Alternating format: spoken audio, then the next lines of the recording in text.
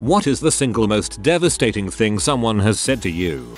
It was when my grandmother called me at 11 at night and said that my mom was basically at a point where we could either pull the plug or try to give her a comfortable life as a vegetable, and that my dad had decided to pull the plug. When I had been chatting to a very close internet friend, he mentioned he was going to have an operation and that he'd be back in a week. A month later, he finally came back, except it wasn't him. It was his sister, telling me that he'd passed away and wanted to tell me that I was weird and fun and a person he could talk about anything to. I cried right there reading it, because we would have met in summer. I still look at his profile sometimes and wish that his icon will turn green, and he'll come back. I don't think I ever loved you, she told me on my birthday after admitting she'd been cheating on me with some guy from one of her classes. That was a bit of a rough semester. You're not enough, said to me when I was a child by my mother as I was trying to convince her not to commit suicide. Ouch, hope everything is okay now. The conversation between me and my brother when he told me he had cancer. I asked him how his follow-up doctor's appointment was and he just goes, well, that's why I came over. Not good. He died last year. I'm sorry for your loss. You're exactly the kind of person I hate the most, said by my father. I was 15. A roommate once told me you think you're funny, but you're just a freaking idiot during an argument. While very harshly put, it really hit me in my insecurities, because I generally joke around a lot and make people laugh. Thing is, once the loathing of someone starts to set in, everything they say is wrong. Man, I could go for a burger right about now. Yeah, I bet you could. Yeah. See, shake it off. It's the hetero version of falling out of love. Before I was born, my mom had a miscarriage before she had me, so when I was I think 9 or 10 I did something wrong in school, like got detention or something. I remember coming home and getting an A-no argument with my mom and she said to me, I wish I had the other baby instead and that you were the miscarried one. I still am distant a bit to my own mom because of that and haven't forgiven her 14 years later. Similar to this, getting bad grades at school and overhearing my parents quietly discussing having another baby because I wasn't turning out well. We tried everything, but she's lost so much blood we just can't save her, as the monitor flatlined and my 11-year-old sister, who was laughing and playing with me 24 hours before, was pronounced dead. You ruined my happiness, said to me by my mum when she was off. It was ages ago and we get along great now, but frick, it still hurts. I think we should see other people. I'm not ready to settle down, said by my former fiance while I was about 6 months pregnant. Oh, I don't care about you. You're good to study with, but make no mistake, I don't give a crap about you as a person. Someone who, until then, I'd considered my best friend at law school. I'd confided in him about the domestic abuse I was experiencing in first year. We'd talked about our similar mental health issues and had spent countless hours pulling all-nighters and studying. He said this in our second year. Definitely sounds like lawyer material. When I was living in Shanghai I was having a decent day. The sky was as blue as it can be, what with the pollution, and I had just gotten a nice apartment downtown. It was the first good day I've had in months actually. Things just seemed easy. That said, during work I got one of the most balls phone calls of my life. You'll have to move your things by the end of the day. I came back and there were a bunch of police pushing people out of their apartments. I grabbed my things and made my dong of a landlord refund my deposit. The next day the building was bulldozed. It was the timing of it that made those words so devastating. I had just gotten out of a crappy relationship. My mom had been paralyzed and my grandmother died all within the span of a month. Then I get a phone call telling me that some cockwiffle decided that I no longer have a home. Defeated was the word I would use to describe how I felt. You got shanghaied. My mom was actively going to commit suicide and said, if I go, I can't leave you 3 behind. To me and my 2 siblings. We were all under 10 years old. I was 4. Luckily my brother called the police and told them she was planning a murder-suicide. After my dad was diagnosed with brain cancer and given only about 3-4 months to live, he stopped taking my calls completely. I was confused, so I flew out to see him. He sat me down in the living room and said he never wanted to see me again. He was choosing to surround himself with positive people, his new wife, and to stay away from him. Daddy's girl. Devastated.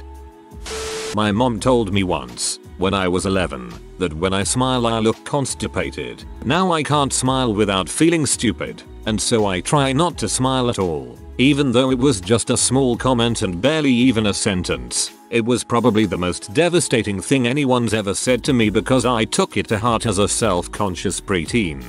My mother always said that my smile was a Chandler smile. I know it's a joke, but I rarely smile in photographs anymore. If anything, I closed mouth smile, but taking pictures has become anxiety inducing. BC of one teasing comment. When asked during a fight with my college boyfriend if he even saw a future with me, we had been together a year and a half and had spoken of marriage at this point. No, because I don't think you would make a good mother because you aren't affectionate enough. My mother agrees. Been years, and it still gives me doubts if I would make a good mom. Honestly, I think you dodged a bullet. You'd always be second fiddle to mommy with that dude.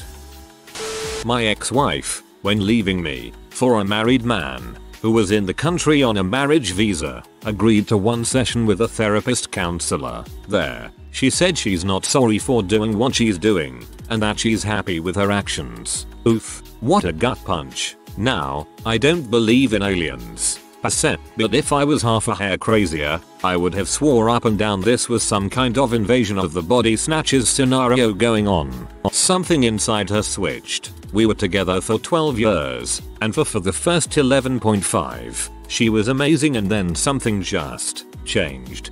I've also learned just recently that either some people can change dramatically in next to no time at all, or they're very good at hiding their authentic selves. I'm sorry you had to experience that.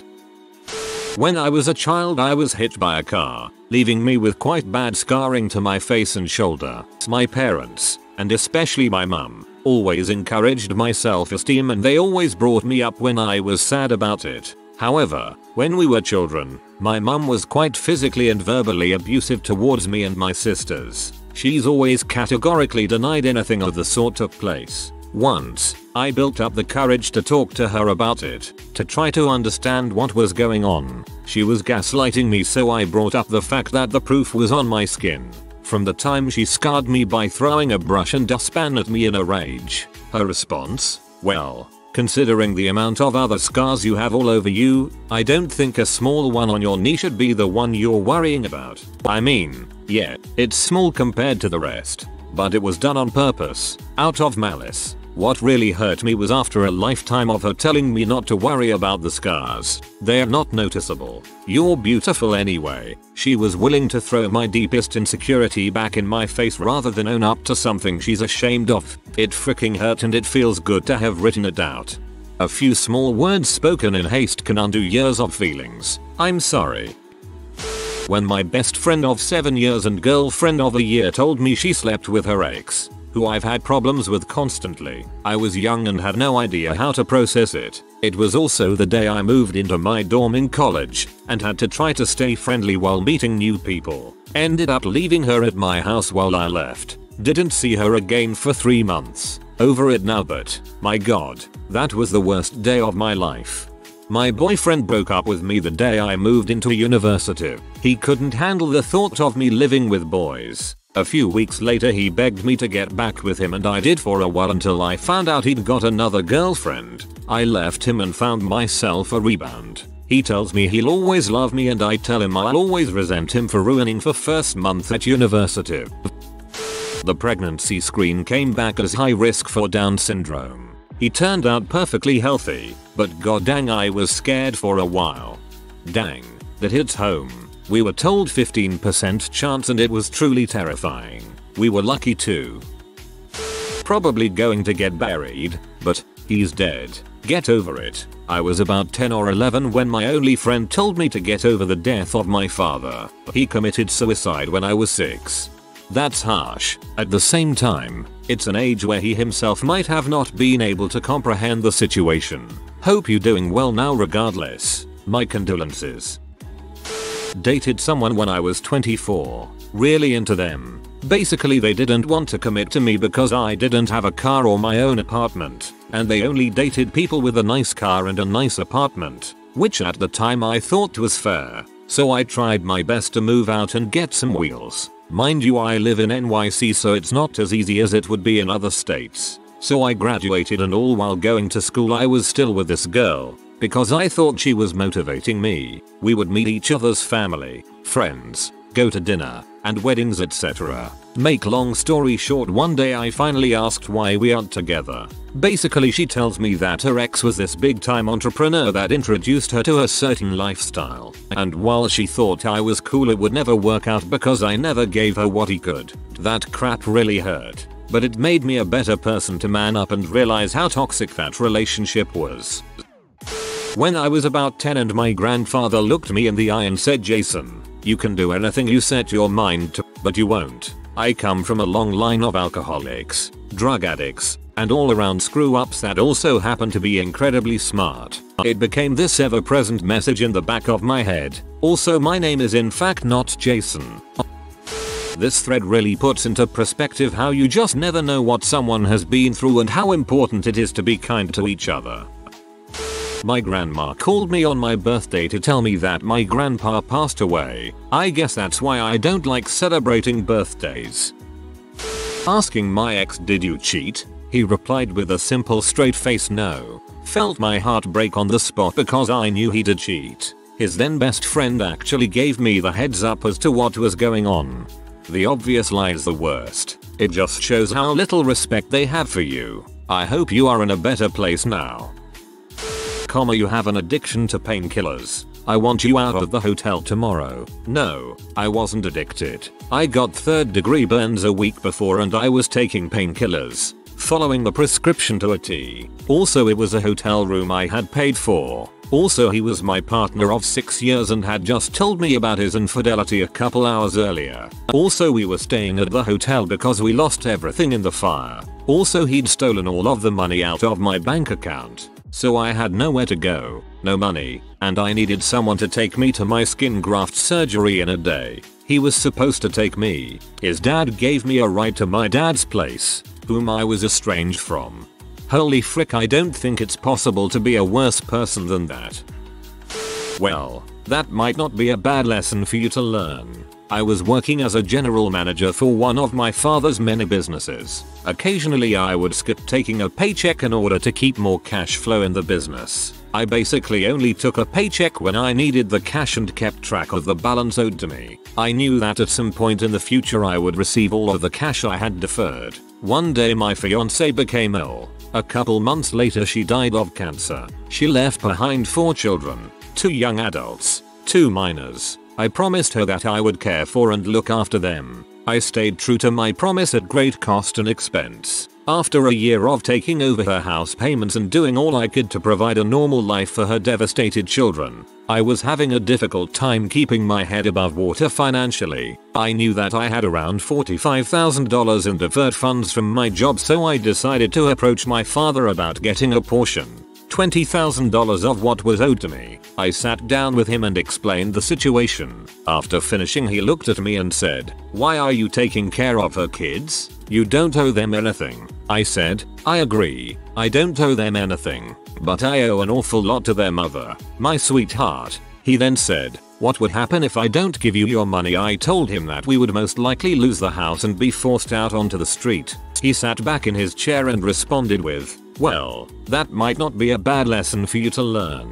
I sat there in shock. When I came to my senses, I was forced to beg, cry, plead, threaten, etc. in order to get my money. Finally, after he had dragged me over the coals long enough, he relented and cut me a check. As I drove home afterwards, I tried to put myself in his shoes. All I could think about was how proud I would be to have a son who would do something as honorable as caring for the well-being of the children of his deceased sweetheart. It was at that point I decided to limit my contact with my father. I vowed to have no contact with him ever if possible. Life is too short to be around people who manipulate and drag you down. From then on, I only spoke to him a couple of times and it was strictly business related. Nothing personal ever again. 6 months later the business was sold. I got the balance of the money owed to me at that time. 3 years later he passed away. I didn't attend his funeral. In fact, That night I was with him asking for money owed to me was the last time I ever saw him. No regrets. Goddammit, you are a good person. When I turned my 2 weeks notice in at my current job, I got a job in welding, which I went to school for. My female co-workers all told me I would never make it in a male-dominated industry and I would be begging for my job back. Thanks for the vote of confidence, B. I hate how that kind of mentality gets in the way of more women entering the trades. It's perpetuated by both the men in industry as well as the rest of the population as a whole. I have yet to cross paths with a tradeswoman who not only pulls her weight, but also excels at their work. TLDR. I had the normal issues adolescent daughters have with their moms, but mine was always a bit cold and distant. One day, with tears in her eyes, she verbally acknowledged that she didn't quite do her best as a mother and apologized. I realized I had been selfish and unfair, and that my mom is a human like me. I always had a lot of pent-up resentment towards my mom for a lot of reasons. Some petty, some not so petty. Recently I graduated from college and turned 25 and kind of realized my mom is just a person, like me, who tried and messed up sometimes. Luckily, I'm the wallflower, suffer in silence type, so I never really brought those resentments to my mom's attention. But once in a while I'd say something I thought was no big deal and she'd get very defensive and angry. Anyway, I was visiting from college at one point, and I guess I said one of those things, probably referring to how I used to do poorly in school as a kid due to undiagnosed ADHD and lack of structure, and she didn't get mad this time. Her eyes filled with tears, but she kept them there, and said I could have been a better mother. I was good, but I didn't try hard enough and I know I could have done better, and I'm sorry. That just killed me for a couple reasons, but the main one was that's how I felt in school growing up, that I could try harder and I was letting people down. It was the first time I realized her and I struggled with the same things, and she felt she had failed me just like I used to feel I had failed her. There were many hugs after that conversation. I have an absent father. When I was 20, my friends and I went to a tarot card reader just for fun. She read mine and said, "You do not have a father." Just the finality of her statement and that it was coming from a stranger really shattered me. I couldn't stop crying. This is when I was younger and more affected by it. I'm nearly 30 now and feel very indifferent about him. But boy, I wasn't ready for her to say that. LOL. Gosh, that tarot reader must have felt really crappy and unlucky. Quite the story though. Pregnant at my 32-week checkup. The baby, hasn't moved in 30 minutes and there is very little fluid. You need to be admitted now. Followed by it's too dangerous for you to travel the 30 minutes to the tier 3 NICU hospital. You need to deliver here and the baby will be transported after. But I had to stay at the first hospital. Son was born weighing 2 pounds and spent 35 days in the NICU. He's 2 now and very happy, though still small. My mom had me at 28 weeks. I am in my 20s and I'm quite tall. I'm sure everything will be okay. Not me, but my dad received a phone call from the doctor when my grandfather died and she said, "Doctor, hello sir, your father has entered cardiac arrest. We are performing CPR as we speak, however your father is a very old man. He is very frail. He has not been responsive to our compressions. It is my professional opinion that your father is dying. In fact, there is a high chance that he is already dead. If we were able to bring him back, it is my professional opinion that he would never be a fully functioning person again. To be quite frank sir, the only thing I think CPR is doing right now is cracking his ribs. Would you like us to continue? Dad, just stop. Doctor, time of death is 3:53 PM. Thank you sir. Click. My dad was flying home from a job interview. This is freaking devastating. I can't imagine getting that phone call about my dad. I was very chatty as a young child, aged 6 or 7. Our class was getting onto a bus to leave a school trip. As the bus was filling up, I had a free space next to me. Our teacher saw the space and said, "You're too noisy. I'm not sitting next to you," and found another seat. Sitting on my own, I cried my eyes out for most of the journey home. From memory, she was a lovely person the rest of the time, so I'm not sure if it was meant to be a joke, but I didn't see it that way at the time. Still find it a bit awkward starting a conversation with people. It may seem like something super minor now, but at the time, it just freaking wrecked me with how much someone can be hung up on the little things. I came home with my report card one day from middle school. It was my second best report card ever. It was all A's and 1 B. I came home like jumping up and down excited on it. I showed my parents and my dad was really happy for me. I showed my mom and she said in a condescending tone, "What's with the B?" I went from super excited to super depressed. It literally made me feel like I got an F instead of an B. My dad just snaps at her saying, "Lay off him. It's a B. It's not bad." I've gone from mildly happy to down to lower. But that was the first and only time I went from super excited from something to low. Let me tell you, that gap is freaking real and devastating. It sucked. I tried to look past your outward appearance. I did. But it turns out who you are on the inside is exactly the same as who you look like you'd be. For context, I am a huge dude with long hair and tattoos up my neck. I rarely smile. As a girl with resting B face and tattoos, this would be a gut punch because I imagine myself to be a generally good person. My best friend had been missing since the day before. Another friend called me. "Are you sitting down?" "Yes." They found him. I started crying and didn't stop. He had committed suicide. I am still devastated. 2.5 years later. "Your sister died this morning. I'm so sorry." Got a frantic call from my mom who was so hysterical she couldn't form proper sentences. So they put me on with her boyfriend and that's what he told me. Turns out he was so sorry because he was passed out drunk one room away and could have saved her if he'd woken up. Since then, we helped him get into rehab twice and helped him get sober, saving his life. He was in early stages of liver failure, to which he promptly showed his appreciation by emptying out their bank account and running off with another alcoholic he met in AA. Oh, and all this while my mom was out of work because she was so sick and distraught. Turns out she got hepatitis from a patient stabbing her with a dirty needle. Had to leave my job and move her a few states away to be around more family. Frick you, Matt, you piece of garbage. If I ever see you again, it would take every ounce of restraint I have not to break every bone in your face. My father suddenly had a severe case of cerebral bleeding and was in a coma. I was there the morning of his bleeding and gave him CPR with my brother, because B had vomited and we were worried that it would choke him. He was taken to a hospital and put into the ICU where he stayed there for 10 days. I study away from home and I was home on a long weekend, so I had to return to school due to my school's strict absence policies. After the 9th day I received a call from my brother. He said Dad just got a heart attack. They resuscitated him, but he's brain dead now. Come back as soon as possible so they can take him off life support and we can say goodbye to him. He died the next day, the 11th of April, 2017, after I had seen him and said my goodbyes. RIP Dad, I'll always miss you. Okay, my ex-wife in response to me saying I think we should separate during a fight. I don't know why I said it. I think I had just burnt out in that moment. But the calm in her voice when she said it made me realize instantly that she had already thought it through way more than I did.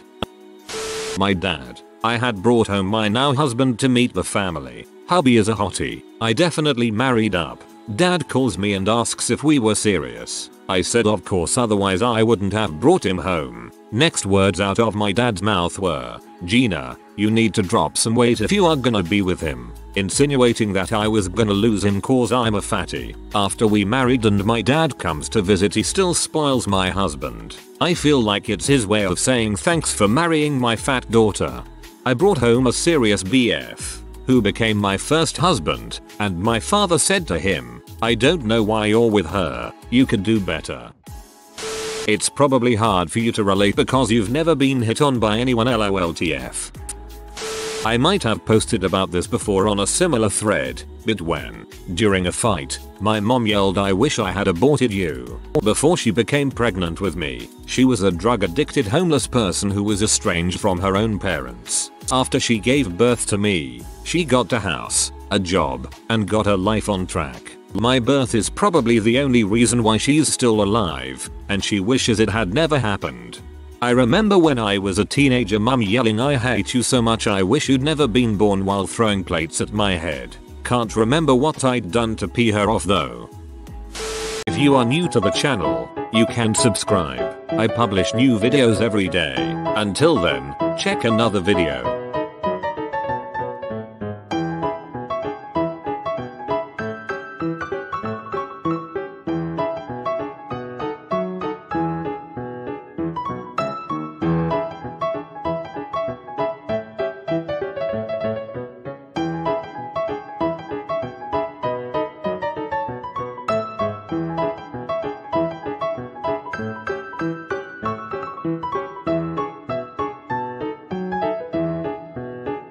Bye for now.